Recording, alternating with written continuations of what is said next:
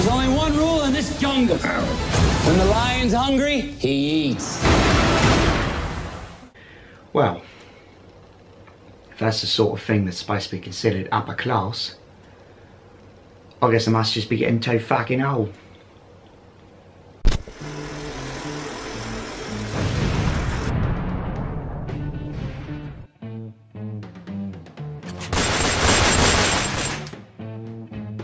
How's it going, ladies and gentlemen? Zero went there.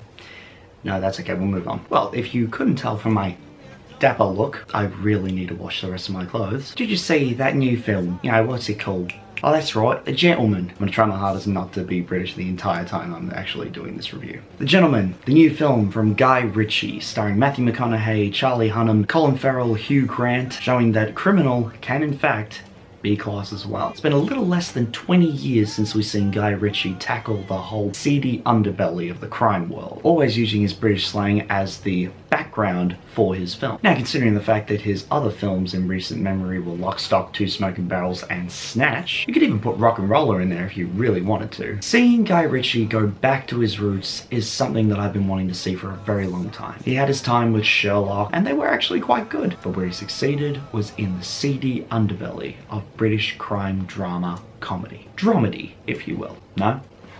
I thought I would share with you my thoughts, whether or not it really is what it sells itself to be. Let's look at the good.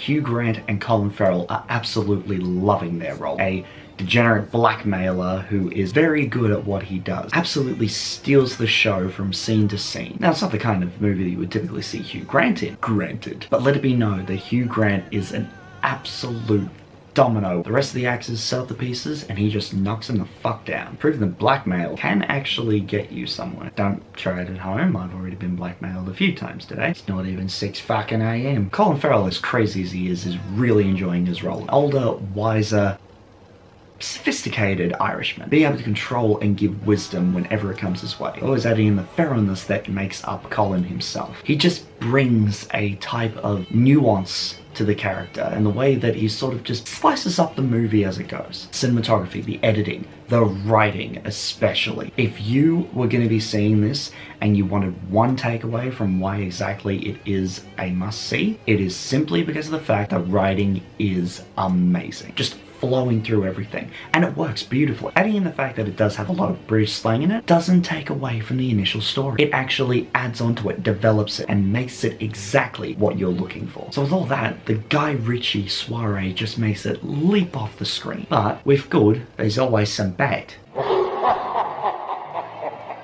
I just want to stress this out now. Matthew McConaughey is a great actor. He's been nominated however many times over. He's even won. Don't get me wrong, having his character in it is good, but I feel like he was miscast and didn't really have the proper nuance and accent when it came to actually playing in a British film. He was trying his hardest, trust me, but that ultimately hurt it as well. He would go from southern to his alright accent that he usually does, adding into a little bit of British when he would say, hello love, didn't flow right. I could absolutely see him in this role, but it didn't really need to have him as British. You could have had him as an American traveling to Britain. One of the other negatives is the fact that it was a little too slow to start off with. Now this film goes for about 2 hours, which isn't really that long considering the fact that there have been 3, 4, 5-hour films that have come around in this world that we live in. But when it comes to this, the first 20 minutes could have been shortened. Granted, Hugh Grant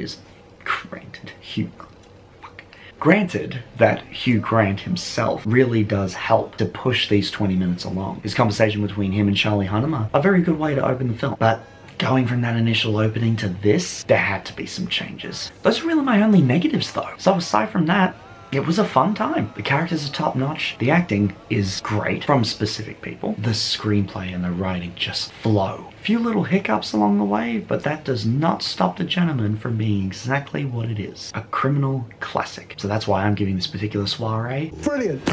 Lovely. Now I always like to end my film review with a quote from the film. Alright fuck, calm the fuck down. You know it when you see it. But that being said, did you see it? Will you see it? And if you have, let me know in the comments. Until then, I've been DeeJsee, and always remember, did you see it? I don't care, I'll drink this whole fucking thing right now. I don't give a shit. Now it's only 8 in the morning. You know what that is? Alcoholism. Okay, I should probably cut that.